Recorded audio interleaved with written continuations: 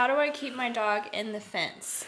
You know, having your dog escape out of your yard is a pretty scary thing. I know it's happened to some friends of mine.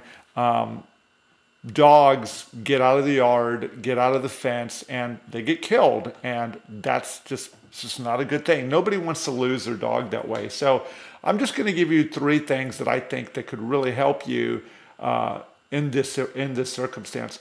So thing number 1 that you should do to keep your dog, you know, in your backyard, to keep them from leaving, is make your backyard actually fun place for your dog to be. Now, that does make a lot of sense, right? Like, you put your dog back there, if they're escaping, well, it's not all that good. So what can you put in your yard that's going to be interesting? Well, the number 1 thing you can put in your yard is yourself. Go in your backyard with your dog and play games. I'll tell you, every morning when I wake up, I go into my backyard and I play with both of my dogs. We play their favorite game. They're fetching, we're tugging, we're doing different things, but I make the backyard a ton of fun. Now, if you can't be in your backyard all the time, there are some toys that you can take back there, that you can put back there, that are really fun for your dog.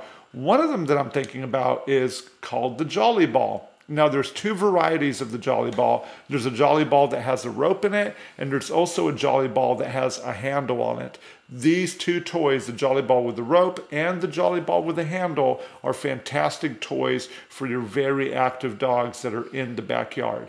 Now, what's number 2? Well, number 2 is, what type of fence do you have? If you have a 4-foot fence, do you have no fence?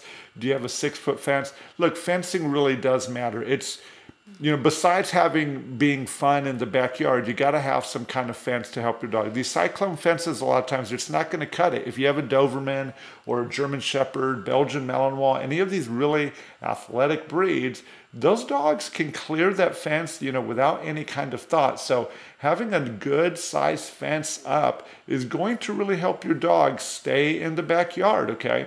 Now, the 3rd thing that you can do, besides making your backyard fun, besides having a nice high fence, is you can do one of these 2 things. You can have an invisible fence, or you can also install the rollers that go over the top of your fence. Let me go over the rollers first.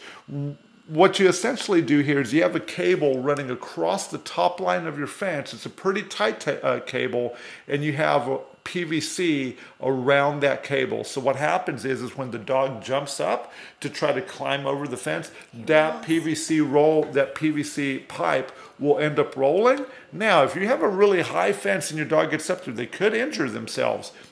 But this is one way that a lot of folks keep dogs in their yards, by putting this tension cable across the top of their fence with the PVC roller on the top. Now, for me, if I was going to do something like that, I would much rather do the invisible fence with the collar for my dog. I think that'll do a good job of keeping the dog contained in the yard. So number 1, keep it fun in the backyard for your dog. Number 2, have a high privacy fence, 6 to 8 feet.